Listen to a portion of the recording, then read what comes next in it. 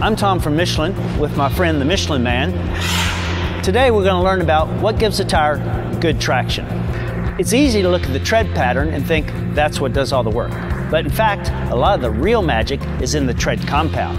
I have with me 3 smooth hockey pucks. The only difference between them is this one is made out of a summer tread compound.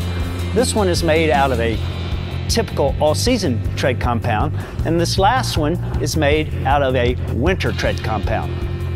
Let's see how far they slide on the ice.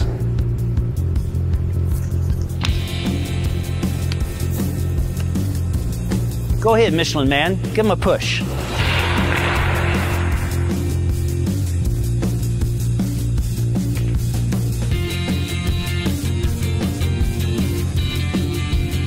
So what we just learned? The tread compound with the most traction stop first, just like the tires on your car. The winter compound stop first on the ice, followed by the all-season compound, and the summer compound slid the farthest, showing you once again why you don't want to drive summer tires in winter conditions. Michelin designs the tread pattern and the tread compound to help you stop better.